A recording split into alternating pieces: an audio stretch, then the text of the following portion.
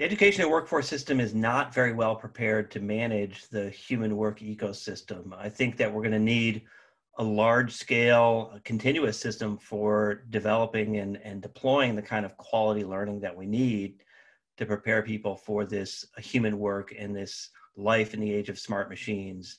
It's going to have to actually be focused on providing people with both a combination of content knowledge, specific information about an area or field of study, and generalizable abilities, particularly our human traits and capabilities, things like compassion, empathy, ethics, communication, collaboration. Those two things will need to come together in this new human work learning ecosystem to actually better prepare people for the human work of the future.